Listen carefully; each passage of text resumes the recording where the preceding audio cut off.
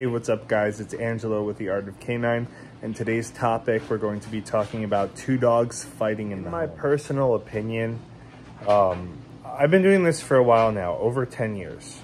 In my personal opinion, when two dogs are fighting in the home, this is one of the hardest cases to work on. And the reason for that is because you have to warn your client beforehand. No matter what type of training the dog goes through, there's a chance that it might not work out. You can't force two dogs to like each other. It's just impossible. You could have them coexist, but you can't force them to like each other. Just end of story. There's nothing anyone can do to get two dogs to love each other. I'm not saying that these dogs can't live a peaceful life again. They could coexist. They could be around each other. They might have to be muzzled, right? But you can't get them to just be free around each other and not be there to monitor the situation. You have to warn the client, like I said, that there's a chance this might not work out. So like whoever you are, you're going to be spending a lot of money to do this properly and put a gamble on that money. There's a 50% chance of this working out. If you have a good trainer, the 50% chance is if your trainer does everything right. If you have two dogs that have gone at each other and have done damage, there's a process that needs to happen. It's a simple process. There's no need to overcomplicate things, but everything has to be done and it has to be done properly. First step, if two dogs are not getting along, they have to be muzzle conditioned. And I'm not talking about having them put on a muzzle for a second and be okay with that. They have to be okay living in that muzzle for a while, eating, drinking, just being in that muzzle all day long. This is a high-level muzzle conditioning. Next thing that needs to happen is both dogs need to be trained to a very high degree. You need to be able to have ultimate control over these dogs, not only in the house, but in public settings. So generalization of the commands that they learn is extremely important. Third thing is you have to have the proper training tools to correct these dogs.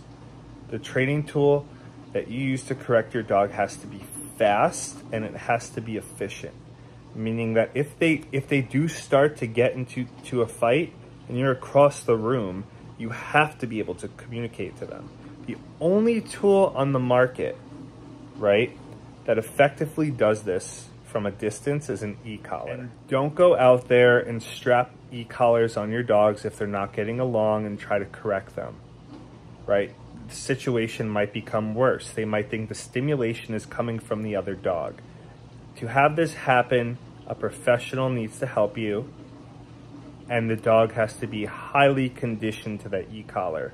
So they know exactly how to turn off the stimulation. They know exactly where the stimulation is coming from. They need thousands and thousands of reps before you can correct them for getting into a fight. Absolutely most safe way to do everything. So the first step is to muzzle condition your dogs to a high degree. The second step is to train your dogs to a very high degree of control. Make sure as soon as you say something, within 1 to 4 seconds max, your dog is completing that task. And then the third step would be to use the proper training tools. I guess if you want to add a fourth step in, have proper management of the situation. You're not just going to have the proper training tools, have the lifestyle / management, whatever you want to call it, and training are married. They go hand in hand. You can't have one without the other.